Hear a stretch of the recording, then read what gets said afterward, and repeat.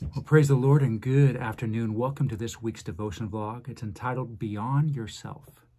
This is the Getting Through series, and we're in Psalm chapter 22. So what are we going to discuss? What are we going to get through?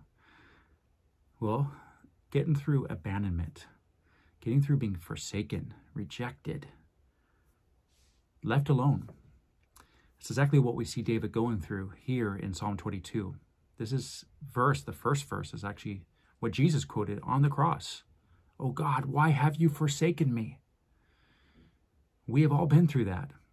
Sadly, much more people are going through it, especially the younger generations. Statistics show that those under 25, double amount battle with depression than those older, and triple amount battle with suicidal thoughts.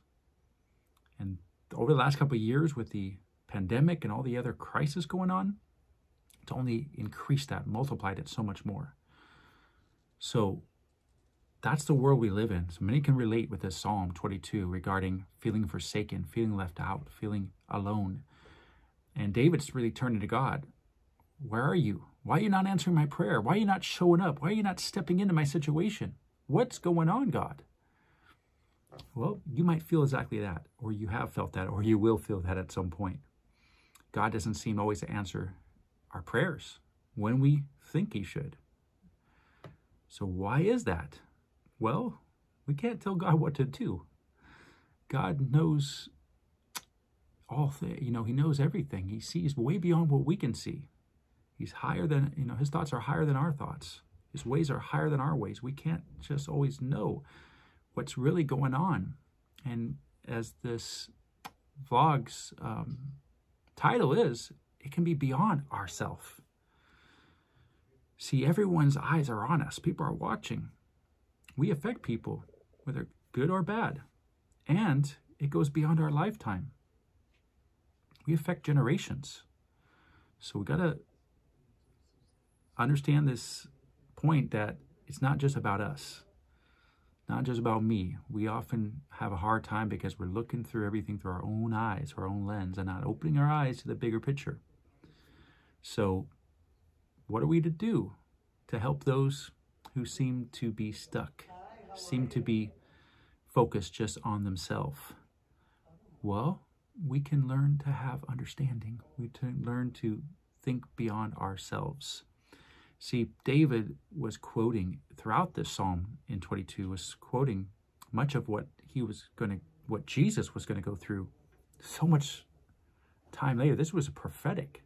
It wasn't just his own personal experience. It was prophetic what he was going through. And as believers, what we go through will be prophetic. Will mean more than just us and the current situation. Is beyond that. God is a big God, and things happen way beyond what we could ever perceive. And what can we do? Well, David was still going to God, even in his frustration, being honest. And throughout the Psalm, you'll see he'll reflect on what God has done in the past. He was encouraging himself, reminding himself. That's what we got to do. And when it comes down to it, we just got to trust God, no matter how we feel. We walk by faith, not by sight. Our feelings can't determine our faith. Our faith has to determine what we do with our feelings.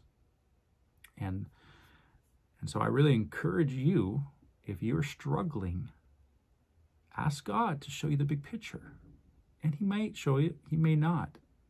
But bottom line is, what can we do? Trust God, no matter what. God got us. God loves us. He will take care of us. Jesus experienced complete rejection, abandonment. Father himself turned his back on him. That was the hardest thing. That's why Jesus, knowing what was about to take place, sweat blood in the garden. He understands, and he will help us through. He will be there for us. And so I hope this has encouraged you. If you are struggling in anything that I've shared about today, just run to Jesus. God bless you. See you next time.